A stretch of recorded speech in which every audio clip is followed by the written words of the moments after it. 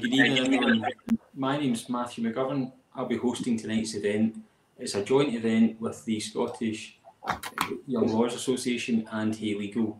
Now, the SYLA are a not-for-profit making organisation that exists to represent, educate and entertain young lawyers in Scotland. We've been in existence since 1974 and we represent all lawyers who study on the LLB, the diploma, trainee solicitors, newly qualified solicitors and advocates with up to 10 years post-qualified experience. It's a free organisation to join. It's a fantastic organisation. You can get a lot of CPD and a lot of networking opportunities, so I thoroughly recommend that you join us. I'm very grateful to our friends at Hay Legal for hosting this event. Hay Legal are an organisation that provide virtual CPD for lawyers, a lot of good quality content, and we have a partnership with Hay Legal that if you join Hay Legal's criminal law channel, you receive a 50% discount and the SYLA get a profit of the sales. I thoroughly recommend that you do that. I know we've got a lot of students joining us tonight. If you've got an interest in criminal law, you would get a lot from Hay Legal's criminal law channel, and I thoroughly recommend that you do so. Now, we've got 3 fantastic speakers tonight, and I'm very grateful for all of them.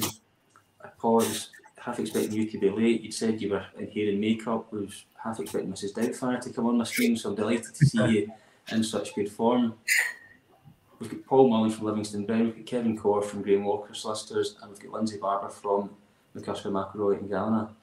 They're 3 really good lawyers. I get on very well with them. They're very good in court and they're also very approachable. So if you do see them in court in the near future, please say hi. Let us know what you think of tonight's event. If you've got any questions, there's a chat facility on YouTube. Now, first of all, Kevin's going to talk us through bail applications, and I'm told by Kevin that he's got a 100% success rate in bail applications, so no pressure, Kevin. Thank you. Thanks very much for that, Matthew. I would be interested to know what my currently remanded prisoners across Scotland's institutions would be spitting out their coffee just now, I think, if they knew that I was taking on the role of speaking to young lawyers about bail applications.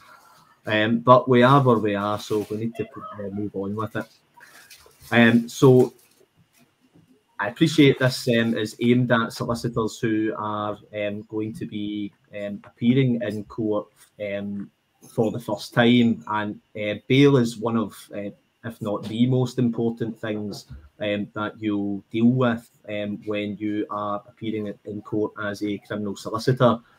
The main reason for that is, in effect, you are dealing with someone's liberty. It may well be accommodation or employment or family, but everyone will have strong reasons why they will require bail, and clearly the situation can be quite anxious for the clients. It's a very, very important thing to be able to deal with effectively.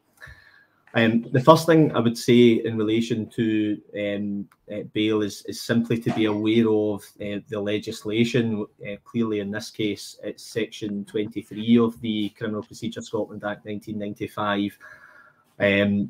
Important to be aware of the law, because ultimately what you're looking to do is to persuade the sheriff to apply the law in your client's favour. So if you're looking at Section 23C, it speaks about absconding or failing to appear, significant risk of reoffending, likelihood of interfering with witnesses or otherwise obstructing the justice process, or any other relevant factor which the sheriff considers justifies refusing bail. The word bail in general can be substituted for the word trust.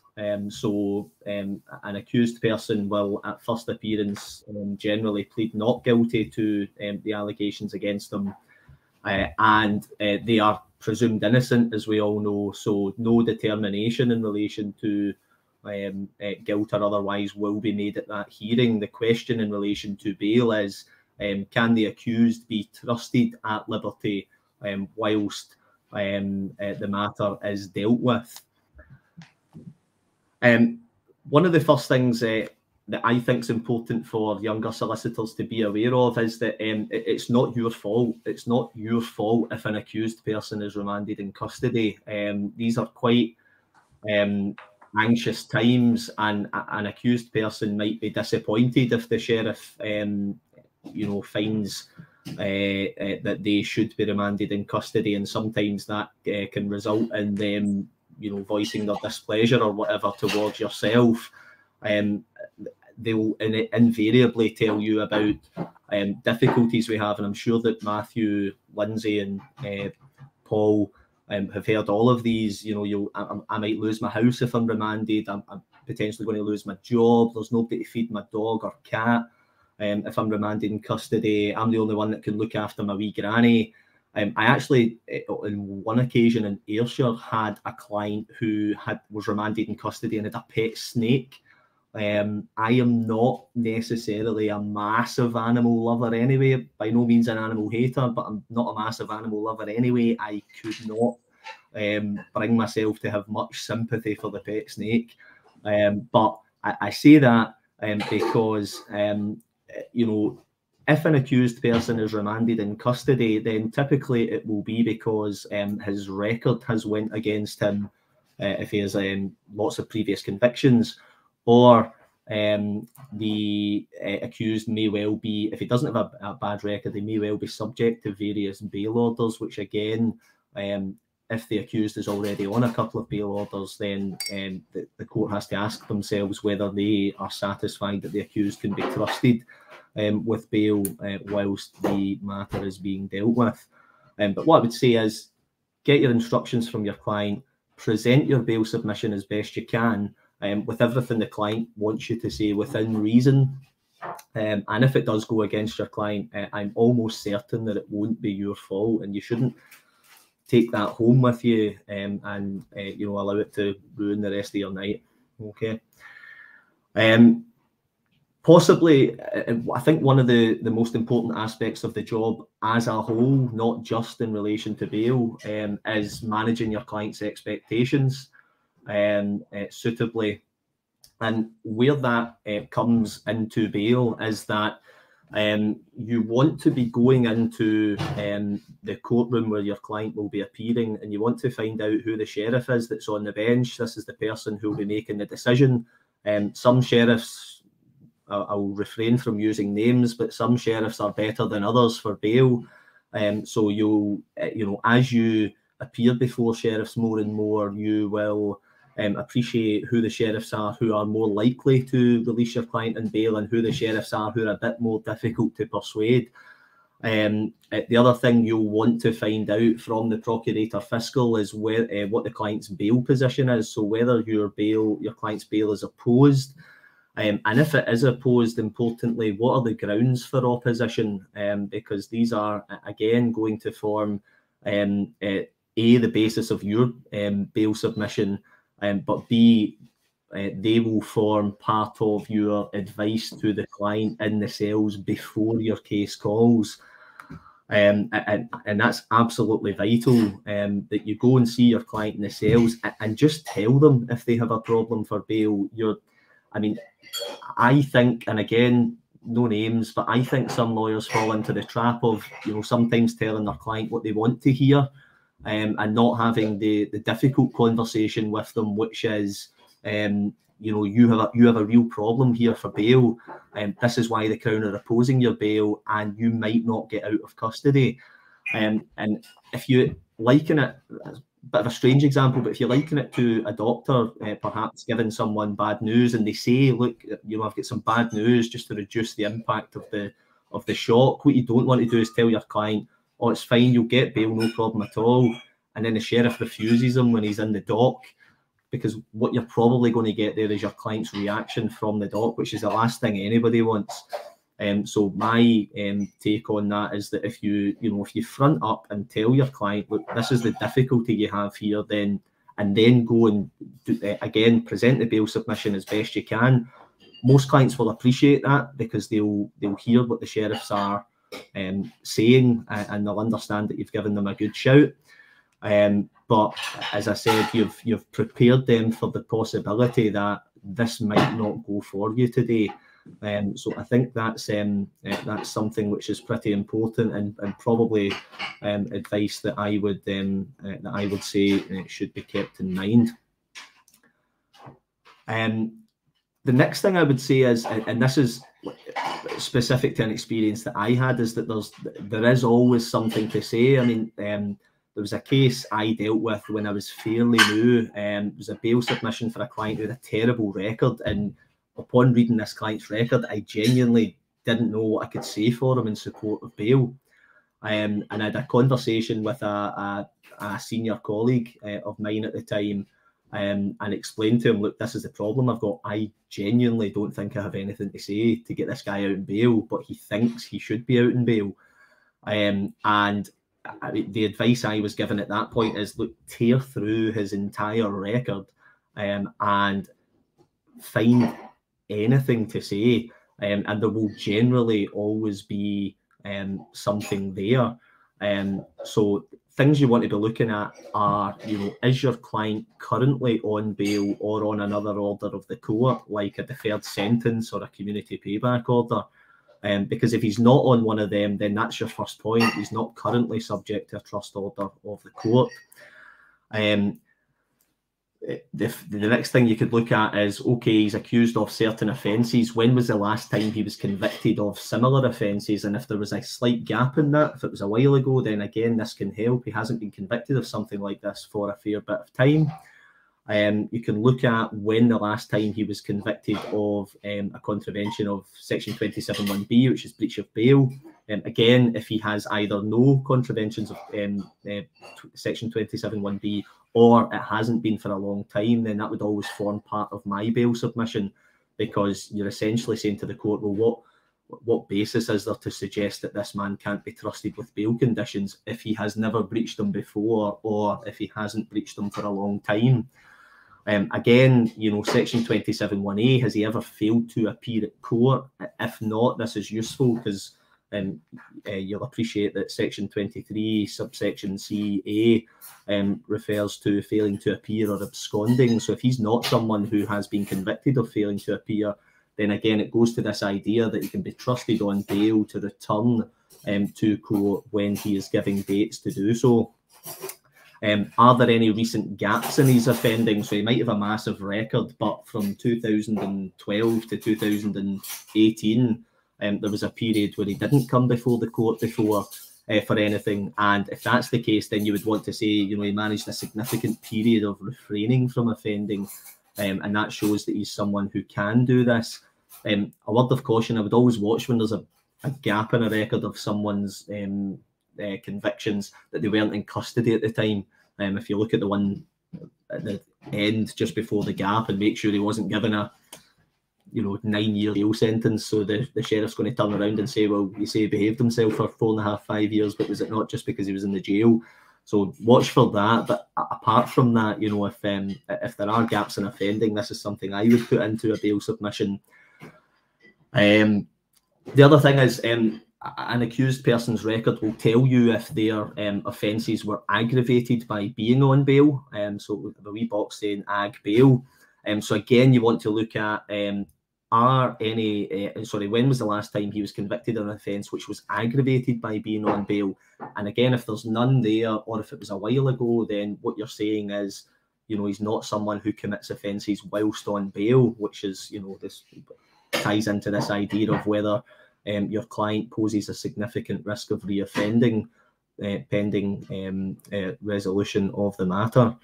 Has he ever had the jail?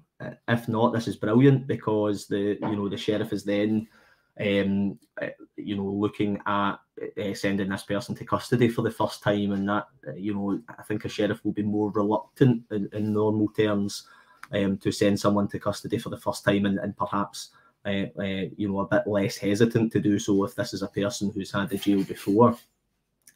If they have been sentenced to a period of custody, was it recently? So if he had a 8-month prison sentence in 2006, but he hasn't been in much trouble since then, and hasn't been in the jail since then you want to be saying, well, this guy's not been in custody since then. If you are still struggling after those types of things to pull together a bail submission, then your client probably has a significant difficulty that he won't be able to overcome anyway. So that may well take you on at that stage to his personal circumstances. So this is, again, the house, the job, the unwell granny and the pet snake that needs to be fed. That's when you would turn to that and say, you know, these are the reasons why my client requires to be out on bail, and leave it up to the sheriff. But I find that if you know, if you go through if you've managed your client's expectations by saying you've got a bit of a difficulty here, but I'll do whatever I can to try and get you out. You take his full instructions, you tear through his record to find little snippets that can assist your bail submission.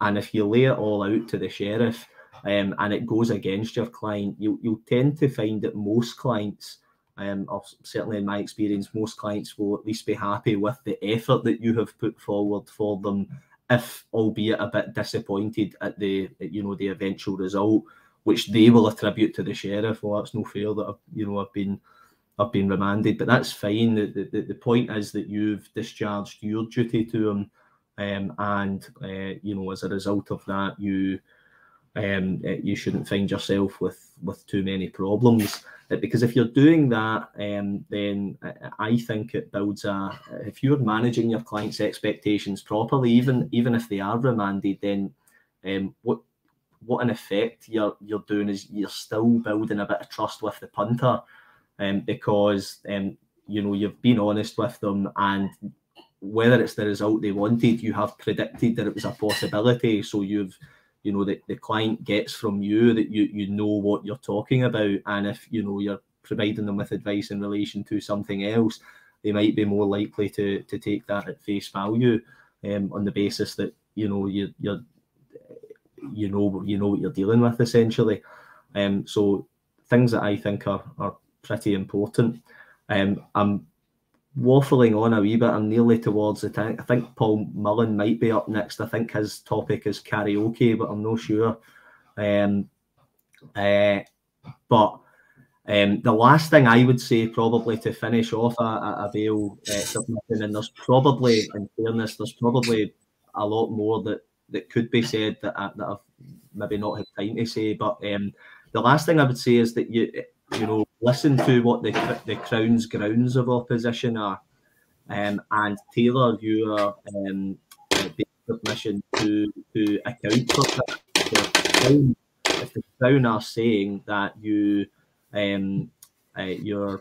client has a terrible record, he's a significant risk of reoffending, then it's probably less important that your client's never failed to appear at court, because that's not the basis upon which the Crown are opposing his bail. So you want to get into when those convictions were, you know, when the last time he was in the jail and what he's been doing, you know, since his last conviction. So you want to be tailoring your submission to try and counter the Crown ground of opposition, and I think that is possibly that's possibly my time in relation to bail. As I said, there's a lot more to say, probably not in 15 minutes, but if anyone has questions... Thank you. Thanks, Pete. Go. Thank you. Shut it off. It looks like the bail submission CPD that's been given here is so overwhelming and so fantastic that members of Mr. Mullen's immediate family are trying to join me. I'm going to take that as a massive compliment, and I think at this stage I might pass you back over to the host, Matthew. I'm happy to take any questions, be it now or later. And as Matthew says, one of the best things about this profession in general is the camaraderie. You are in court with your competitors most of the time, all of the time pretty much, but I don't really get the impression that it's dealt with that way, and most people are happy to give advice. So don't be stuck with a problem shared is a problem halved, etc. Matthew. Thanks, Kevin. That was really good, and I think the key point you made is it's not your fault, and particularly at your beginning of your career, you can personalise situations and take responsibility, but you always have to remain professional and keep that professional detachment from your client's cases, right? That was a key point. It was a great talk. I'll pass you over to Paul. Oh wow, I'm on. Nervous. Thanks, Matthew. I'm nervous to be in the company of such esteemed colleagues, Kevin and Lyndsey. As you can see, they're working hard. They're still in their office. I'm off on annual leave. That's my reason for my working from home background. And Matthew is such a fighter for justice. He's in a Mariupol dungeon somewhere. Hence the background there. I take it, Matthew. That's well. I was good. looking for that +1 to go to Putin's Moscow. So, Paul, if you're available, you can come with me. I'll do it. Let me do my. I've got the pick of the draws, you know, when it comes to talks here. I have to do procedural hearings. Wow. I will try. I'll try and be the same length of time as Kevin was. I might struggle. I might have to fill it in with some karaoke. And if anybody knows me, I'll probably have to just do a quiz at some stage as well to try and get me to my 10 to 15 minutes, failing which we'll throw back live to Mariupol, and then Lyndsey can tell us. I can't remember what she's got, but no doubt it'll be better than procedural hearings.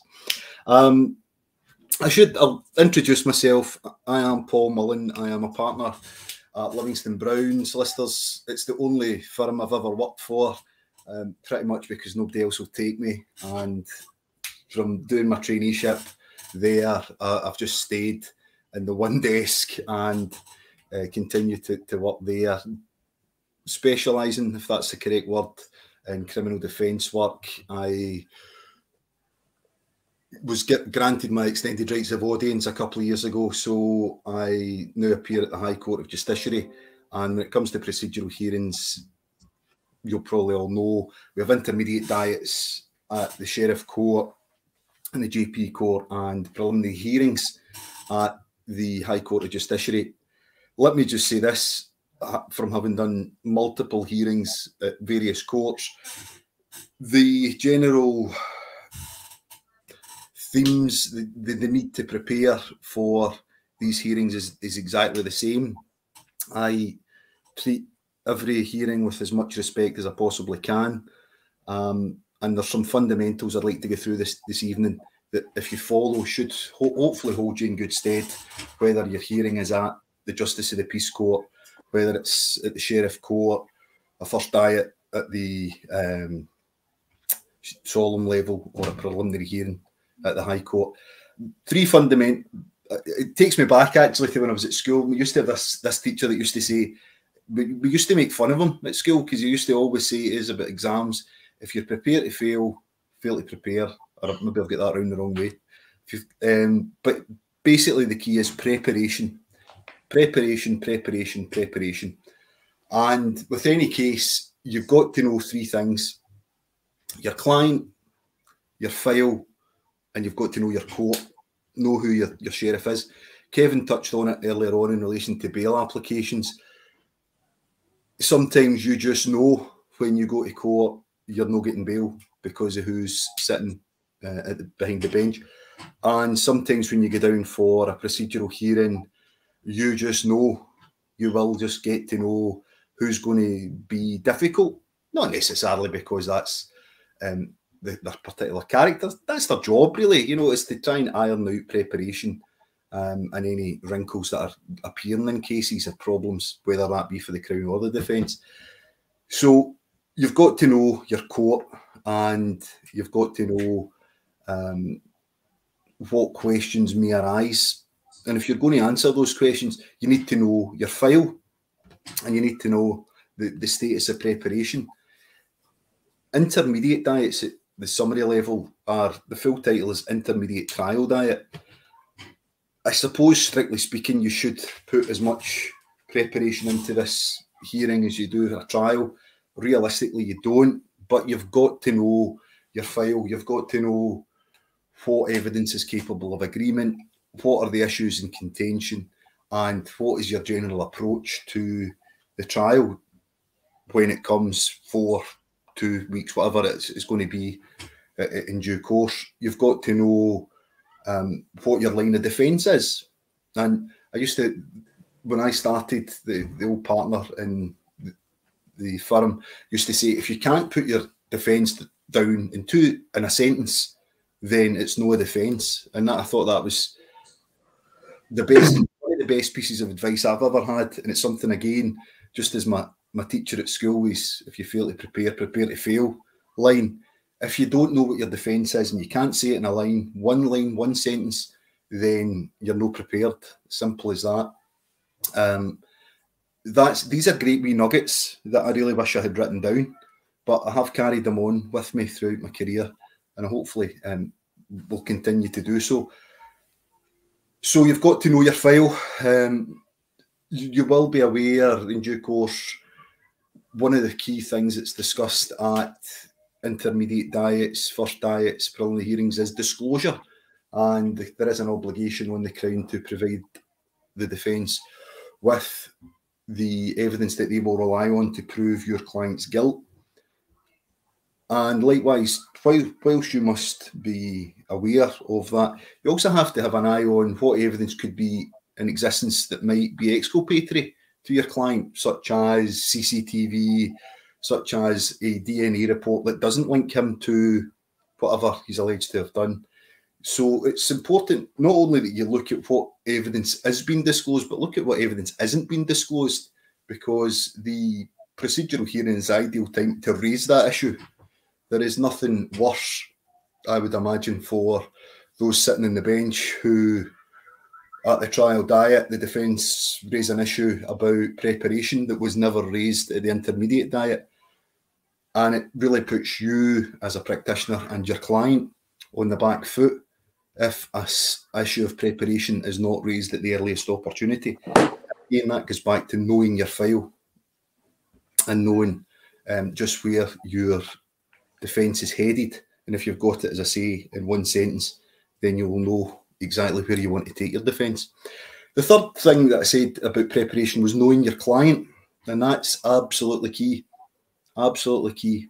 Now, if you're ever in a common room, whether it be anywhere in Scotland, you will hear solicitors bemoaning their clients and various things.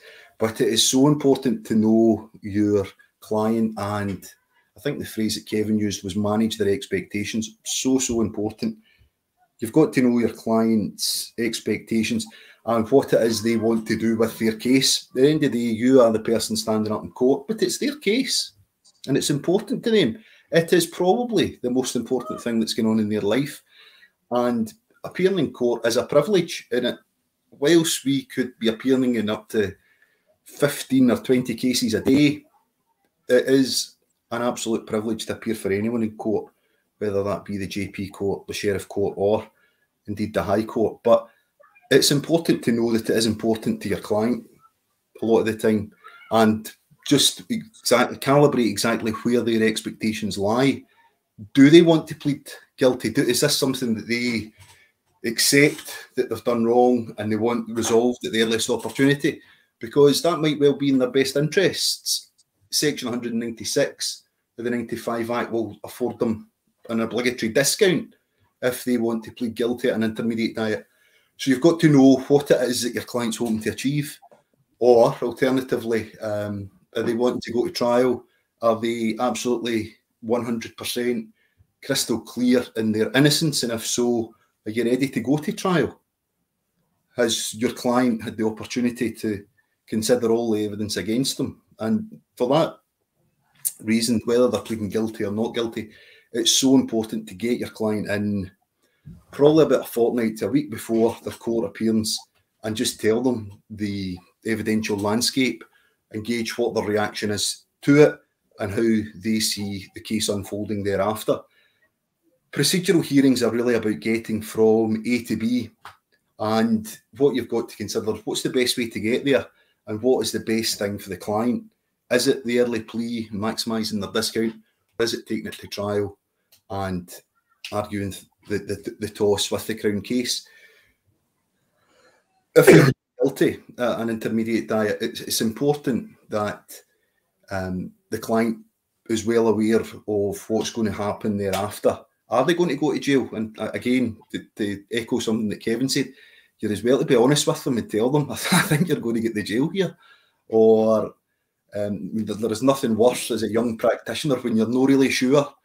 There's like this grey area and you think, oh, I don't know what's going to happen here. And I remember early on in my career going up to see this old lag in Berlin who asked me what he was looking at, and I didn't know. I didn't have a clue. And I just told him, I don't really know. I'll need to go and ask Mr. Brown and come back to you. And I remember him saying, son, thanks for your honesty. You'll go a long way. It was wrong, but it was right, and he appreciated the fact that I hadn't tried to mess him around. There's no point. It wouldn't have done him any good. Certainly wouldn't have done me any good. If you don't know something, tell the punter, tell the court as well. I was recently involved in a case. It was a High Court murder trial, lasted for about 8 weeks. And I remember senior counsel standing up at one point and saying, I don't understand this procedure. I don't follow what's going on. And I tell you something, nobody thought less of him for actually saying that he didn't follow something. It will happen to the best of us, and it will happen to the worst of us. So please, if you don't know something, ask somebody. That's the best nugget of advice I can possibly give you. You're going to be surrounded by lawyers, and you'll get to know lawyers love nothing better than passing on their own information and their own intelligence. So ask somebody. There's no harm, absolutely no harm in asking somebody. In general terms, some advice for starting, as I wrap up here, I can see Matthew just about to produce the hook and pull me off here. Okay, the Alex Ferguson injury time. We're on Mulzo time. General advice for appearing in court the first time: watch as much court as you possibly can. If your case isn't calling, go and watch other cases. I don't know if there's any students here that go and watch cases. If you do, fair play to you. If there's trainees there and you're down at court, go and watch other courts and watch out for, copy what they do. I still do that. I still watch the best lawyers. We're really blessed, particularly in the defence side, with some really excellent lawyers. I don't need to name them because you probably know who they are. You see how they handle clients, how they handle difficult judges, how they handle difficult witnesses in trials. Watch them and copy them. And at the same time, watch out for bad lawyers, because we have them as well. And that's not to be critical of anyone, but you will become aware of who just doesn't do the job often enough and who perhaps struggles from time to time. Watch out for bad lawyers and don't copy them. Learn not to be like them. Really, what I'm saying is a lot of this job is learning by osmosis. You borrow phrases from different colleagues. Some phrases I really like. Some phrases, I tell you a phrase I really, really hate. When somebody says a previous conviction is of some vintage, I hate that phrase. It really does my nut in. I don't know why, but we all borrow phrases from each other. Don't borrow that one. Borrow good phrases, borrow good habits, use them yourself, and you'll be in good stead. And that's really, I think, all I can say. I did have stuff to go on and say about preliminary hearings virtually, but I think now in 2022, everybody can use Zoom. So, I'm not going to say anything about that. Maybe 2 years ago, that would have been relevant, but I think that's everything I've got to say. So I'll throw back to Matthew in downtown Ukraine. Thanks very much, Paul. Thank you. I think your line about know your file, know your client, know your court sums up everything you need to do for preparation. If you're to condense this event into one phrase, it would be that. It's a really good way to look at it. It's something. Sorry, if I'd known it was just one phrase, I would have just said one phrase. Sorry, Matthew, I thought you were looking for more. 3 times, you just don't listen. But if anybody is watching this and wondering how do you go for the first time, that is as basic a rule to follow, and you can't go far wrong if you do that. Now, obviously, I was delighted when this was a virtual event, because it means that there's only a very slight chance of Lyndsey doing her best Will Smith impersonation throughout this talk. So I'll pass you over to her, who's in a separate location from me. Thanks, Lyndsey. to be honest, I'm trying not to take it personally when Paul just said lawyers that you've not to follow and not to copy. So I think the vast majority of people here, particularly lawyers who use social media, will be massively aware of the trauma-centric mindset that is very much at the forefront of a lot of legal thinking just now. And it sounds very obvious. We are dealing with the most vulnerable members in society, whether it is a one-off flash in the pan or whether they are prolific offenders, whatever the rationale and the trigger is for the offending. I suppose I was going to say the advantage, but I've been in a number of sheriff courts all over Scotland as an agent, doing cases that I think ordinarily could be best described as hospital passes, where you pick up a file and you meet a client and it is their first time seeing you, and you've got to convince them that you have a grasp on the case that may not have been at a stage or running away that you would do it. But the best advice I think I can give is befriend the clerks of court, particularly if you are in somewhere like Glasgow or Paisley, where you have 100 clients with 100 files. If you check in with the clerks, they respect that and they know where you are and that you're trying your best to run your diary and not waylay the court. Because when you're chased down, there is nothing more stressful when you're first starting out and you're on your feet and somebody's trying to get your attention from across the court that you're needed somewhere else, because it throws you and it detracts from the job that you are undertaking to do. Now, Paul is very slick and very streamlined, as is Kevin, so they're probably much more, Matthew's passable to be fair, they're probably much more streamlined at doing that than I am, but clerks control the court. They will call things usually to accommodate you if you just have the courtesy of checking in. It sounds, again, I'm full of very basic instructions today, but check the time that your case is calling. Some deferred sentences will call at 9:30 for a specific sheriff, and some will call at 10 o'clock or various other times. And in terms of pleas and mitigation, when you have had the opportunity to go over everything with your client and they want to tender a plea, there are a number of things that are just good practice to get into the habit of. I always obtain written instructions from a client if they have or are tendering a plea of guilty. The reason I do that is you want to make sure your client has given you very express instructions, which sounds daft, but that they understand the possible consequences for them, whether that be that they're facing the jail or they have had a possible defence witness and they want to resolve matters, because it keeps you bulletproof in due course. I'm not saying that to give anybody the fear, but sometimes clients speak to their pal in the jail, who's obviously a very good lawyer in his own right, which is why he's in the jail, or, you know, their lawyer wouldn't do this or that, and it just becomes a bit muddy. So it's better to give yourself that protection.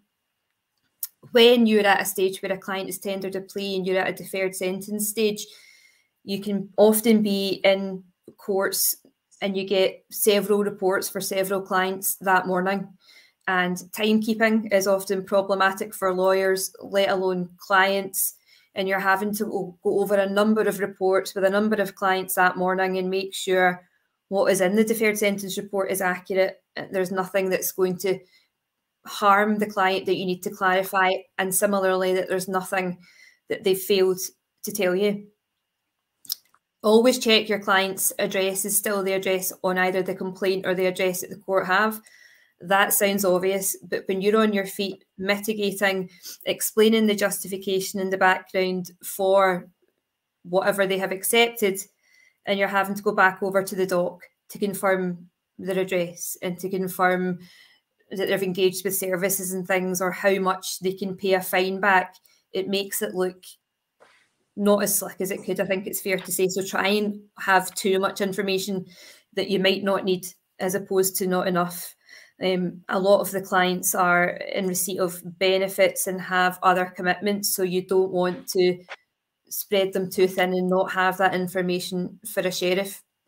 Similarly, if a client, you're dealing with a client at post-conviction stage and the sheriff is considering a restriction of liberty order, and a client is giving you the address of his best pal whose surname he can't remember and whose address he can't remember, you need to check that, because they could be giving you an address that either doesn't exist or that they're not welcome at.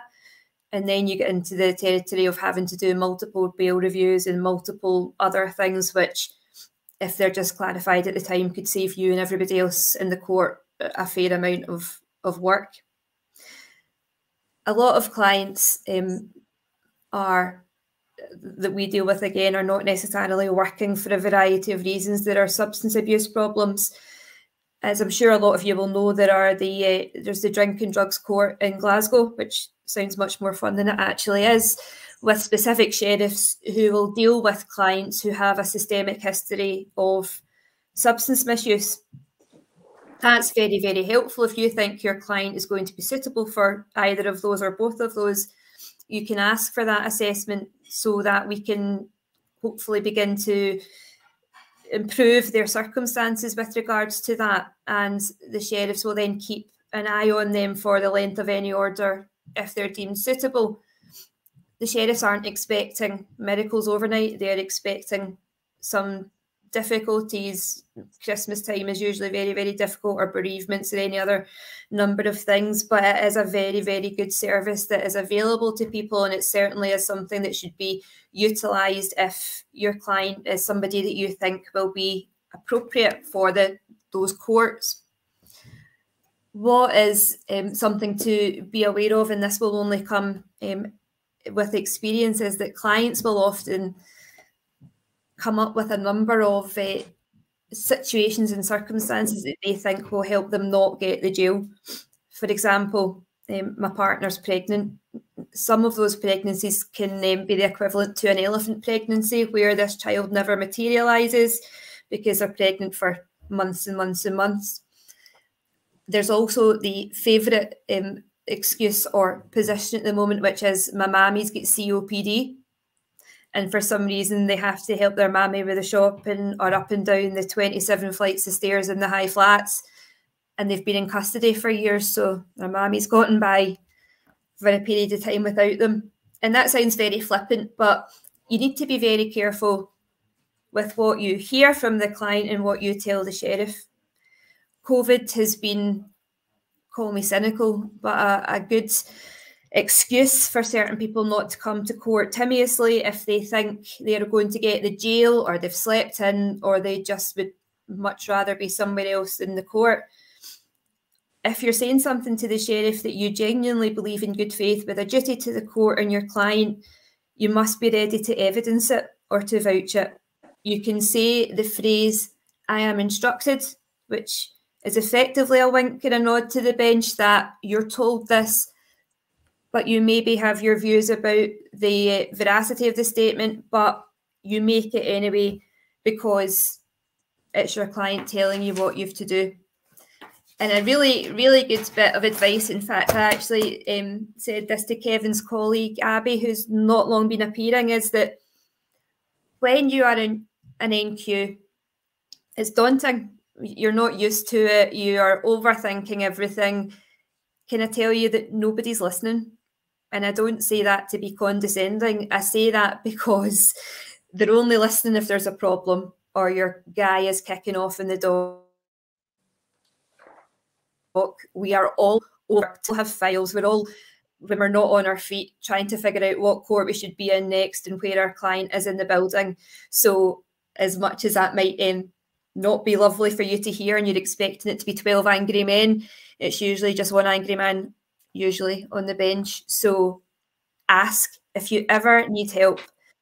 There's a lot of sarcasm. There's a lot of inappropriate humour and some relatively decent puns on occasion, but nobody will see, no, maybe not Paul's chat, but nobody will see you stuck. We've all been there.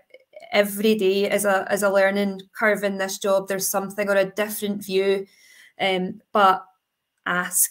And the sheriff, the court will give you time. If you're on your feet and you're thrown by something and you feel that you've got to have the answers, you don't. And just remember that at the end of the day, we all go home at night, and somebody else's liberty or somebody's job prospects or travelling to America with a football team, there's a lot at stake for them. If it's a serious offence and they've never been in bother before, the reports process is massively important, and we don't get involved in that. But it doesn't do any harm to suggest to clients that if they're sorry, they maybe say that to the social worker. You would be surprised how many reports, criminal justice reports, you see and people don't say sorry. And that saying sorry goes a long way to the court. And that may sound very, very obvious, but it does help.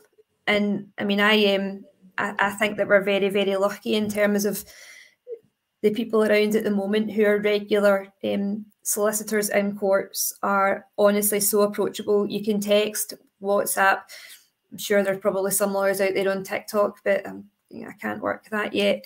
But by all means, approach us, because we've all been there. You know, at the end of the day, we are there to help people, and sometimes you can lose sight of that because it seems quite frustrating, and you know, there are a lot of changes, but it is a job that when you're enjoying it and you're having a day where things have gone a certain way, or you really do actually feel that you've made a difference, there is legitimately no better feeling. And Matthew and I do Josh, but he's relatively competent, and I'm sure that my BACS payment is on its way. But I'm in Paisley, the boys are in Glasgow or Hamilton, and you can just message. There's literally no such thing as a daft question given what's at stake. And I think that's relatively everything that I wanted to say. It's quite nice for me to be able to just sweep up what the boys have said. But I'm on, obviously, LinkedIn and Twitter, and you can just message away if you need any assistance. Cheers, Matthew. That was great. Thanks, Lyndsey. And I think your point about it's important that there's a difference between what the client thinks is a good point and what the sheriff will consider to be a good point. And it reminded me of a deferred indictment I did, I think it was 3 Fridays ago, where the offence was very serious. It was deferred for reports. The report was so bad I printed the client off a copy for him to read, and we went through it. He said at the end, what do you think's going to happen? I said, I think I'm getting the jail. And he goes, oh, I can't get the jail. I've just picked up messages. I've got milk and fish in the house. And notwithstanding the fact that there was a half pint of semi-skimmed milk and 2 pieces of cod available to the sheriff, he gave him 18 months. So always be careful. You don't just regurgitate what the client thinks are good points. Yes, you have your instructions, but you have to give them advice on what's appropriate and what's not. Now, they were 3 really good talks. We've got some time for questions. If anybody's got questions, put them in the chat. But the question I was going to ask all of you, just how do you deal with a difficult sheriff? And I mean, don't be under any illusions. A lot of sheriffs are very, very supportive. They're very encouraging, very, very good to appear before. But you always get difficult sheriffs, and not to use any names, but imagine there's a difficult sheriff doesn't know the law, doesn't get it right, maybe used a phrase that previous convictions of some vintage, and in a few years' time you're appearing before Sheriff Mullen. How do you deal with a situation like that? I'll start with you, Paul. Oh, you're on mute.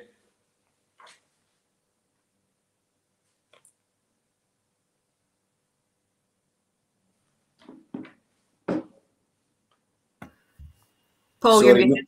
Not only was I muted, thanks for how was I meant to hear that I'm muted when I'm muted? Sorry, my hearing was muted as well. I couldn't hear what you asked me, Matthew. Sorry. Oh, so I was just asking how you deal with a difficult sheriff. There's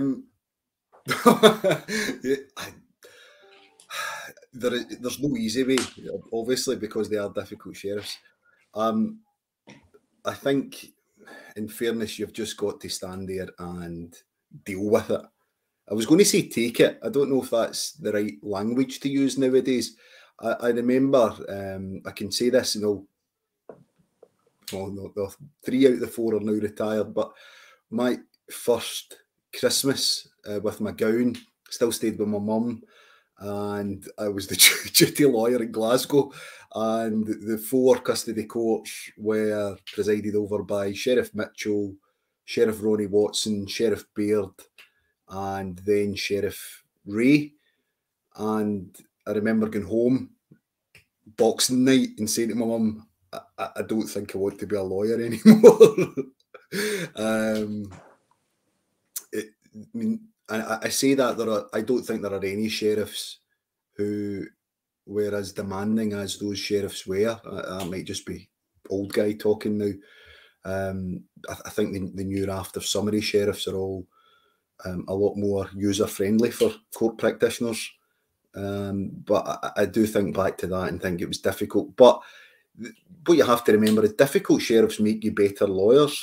And whilst you might not appreciate it at the time, whilst you might want the carpet to open up and just let you disappear down a hole, doing trials and appearing before sheriffs who ask you difficult questions will make you a better lawyer tomorrow.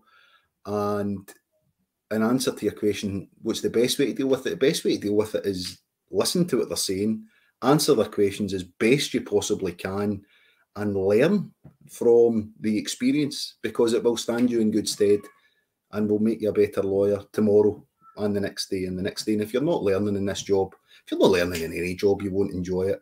And it should hopefully stand you in good stead for the next day, because I don't know about anybody else. I think I've still got another 25 years of doing this job, so I would hopefully improve, maybe not day on day, but year on year. I would like to think that could get better. What about you, Kevin? I mean, I get what Paul's saying there, and I think I adopt his position in relation to if they are, if the sheriff is giving you a difficult time because there is a legitimate difficulty with your file, you're not ready, and it's it's fair that you're getting a bit of a difficult time, then I would always try and apologise and take ownership of it. I mean, the last thing a sheriff who is giving you a difficult time legitimately wants you to do is to try and go round the houses explaining why this happened and it's no your fault and it's somebody else's fault and the dog ate your file and stuff like that. Like the sheriffs are too wise for that. So if there has been an error, if you've been late into the court or whatever, I try and start by apologising to the sheriffs for any inconvenience that have been caused, and to show the sheriff that I'm aware of the fact that there's been a problem. I will try and ensure that it doesn't happen again. I'll try and minimise inconvenience to the court. But I suppose there's another time when you might take the view that the difficult time that you're getting is maybe not because there's a difficulty with the file or you've been late. It's maybe that the sheriff is perhaps reacting disproportionately to something, and in those circumstances, I think firstly remaining composed. You're going to have a discussion with the sheriff, but you don't want to lose your temper. Hold on a wee minute, I've got a streaker. Hold on. I hope it's not Paul. I think we all hope that. Somebody was doing the dishes earlier, Kevin. Who was that? Well, that might be the missus. Did you send her round? I think she was cooking my dinner, but I suspect. Oh, brilliant! I'll come round. It might be cold now, but yeah. So I think remaining composed. Obviously, this is a sheriff; it's a person of authority, and the other thing as well, there might be a kind of disagreement with a sheriff in relation to one specific matter, but remember that this is a sheriff that you will have to appear in front of again and again and again in respect of different cases. So if you end up souring a relationship with a sheriff and then 3 weeks later you've got a deferred sentence where it's borderline jail or community payback order, you are relying on this sheriff to follow your submission that the client should get a community payback order, but he might have in the back of his mind, well, actually I remember your what your solicitor was saying a couple of weeks ago. So I think standing up for yourself is fine, and I think most sheriffs will appreciate that if you feel like you're getting a bit of a hard time. But if it's legitimately your fault or your firm's fault, then front up, accept that you've caused inconvenience to the court, apologise and try as best you can to ensure it won't happen again. And most sheriffs these days, will appreciate that, I think. No, I think that's really important. I think there's nothing worse than hearing a submission of, I don't know, it wasn't me that prepared this case. At the end of the day, you're on your feet and you're far better placed holding your hands up and being honest, and you get a lot more credit than trying to fudge it and then having to concede the point anyway. What about you, Lyndsey? Despite anybody who knows me, when I'm not on my feet, less is more. When you've got a sheriff who is kicking off, whatever the reason, and again, it's never easy, but it gets easier if a sheriff is simply wanting to rant. Often the sheriff is actually ranting or using you as a conduit to make a remark to your client that it may not be appropriate for them to say directly. And it's, so they'll say, Mrs. Barber, they'll use your name and they'll suggest something, and that it's actually going to your client and you're just there, as it were. And it sounds very, very daft given the job we do. I know a lot of lawyers, when it comes to remarks made to them by the bench, we hate confrontation, which sounds daft because all our job is confrontation. And it's egos sometimes. Sometimes it literally is. Believe it or not, sheriffs are human. And sometimes, they can be irked by something, they've had a morning of it or something else. And it's usually not personal. If a sheriff is being disproportionate or excessive, then there are mechanisms in place for lawyers to have informal discussions and advance anything if it's needed. But to be honest, it really is just stay measured, don't volunteer too much information, and just try and deal with it as appropriately as you can in the circumstances, because the profession is there and they'll have your back. Thankfully, it's not something that happens overly often. Yeah, I think that's the key takeaway for all. It does happen from time to time. The overwhelming majority of experiences you'll have in court are positive ones, and it's a place where you can grow and develop on a day-to-day basis. We're kind of pushed for time, so we'll try and fit in a couple more. It's just a question about bail. When the bail application is almost unstateable, are you better simply moving for bail and saying to the sheriff, notwithstanding the difficulties my client's in, I have instructions to move for bail, or are you better being honest with the client saying you've got no chance? I know that's an issue that young lawyers struggle with from time to time, so I want to know what the panel's views are. If I start with you, Lyndsey.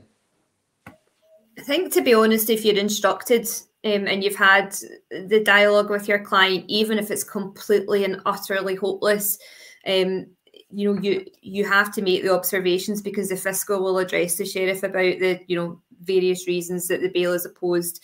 And if there's no ESTO positions, so if there's no special conditions that would allow your client to keep their liberty, they'll know, because they're usually a prolific offender, or there are such extenuating circumstances that there's not a hope. But if you, again, the phrase "I am instructed," as in, I know really that competently there is no possibility, or very little possibility, that is the sheriff saying that they appreciate that you have probably had the dialogue with your client about the realistic prospect, but that they still want bail, then you have to do as you're instructed, unless it's stupid or illegal. And your client, if they've got enough of a record where it's not really justifiable, but they still want it, it's just going through the motions. Unfortunately, we've all been there after very frank discussions, but you have to do as you're instructed. Yeah, that would be my view too. I take it, Paul, Kevin, you would take the same view, or would you have a different view? I can see you both nodding. Yeah, again, it goes back to what I was saying about managing expectations. You go down, you speak to your client, and you say to them, there is no chance, there's nothing I can say that will get you out in bail. And some punters, again, the more reasonable ones and the ones who sort of, have been around a bit, might say, right, don't bother moving for bail then, in which case, you don't move for bail. Others who might be a bit more unrealistic will say, no, I still want you to ask. So as Lyndsey says, you take down the full instructions, you make the submission, and it will, in those circumstances, it will likely be refused. But you've already told your client this is going to be refused. You haven't said, it's okay, I'll get you out, because that's when you're going to have problems. Absolutely. We're now at 7 o'clock, so I'll just go around the panel very quickly. if somebody approaches you in their first day appearing in court, what's the one bit of advice you would give them? And if I can start with you, Kevin.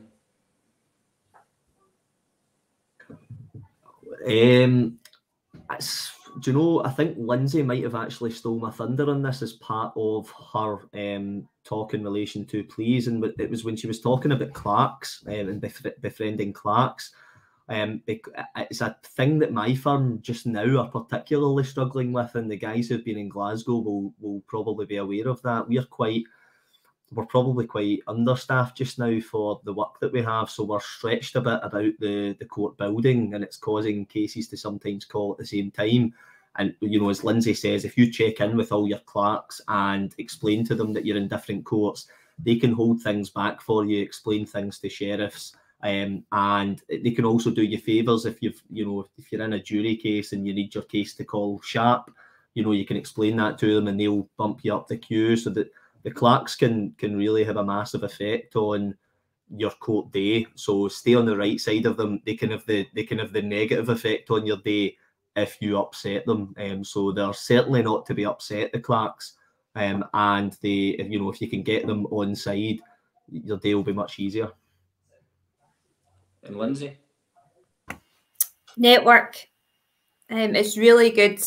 Just the profession, some pretty good banter going about, and we're all just fighting a battle every day, and we're all in the same boat. And I think there's nothing better than chatting to other people about a funny case or something useful that you'll take an adage from. And there are so many avenues of communication now as well that you shouldn't ever be stuck. Sometimes I think when you're starting out, if you're particularly appearing in the same jurisdiction all the time, you don't really want to ask questions that might seem really obvious if the partners of your firm or somebody's about.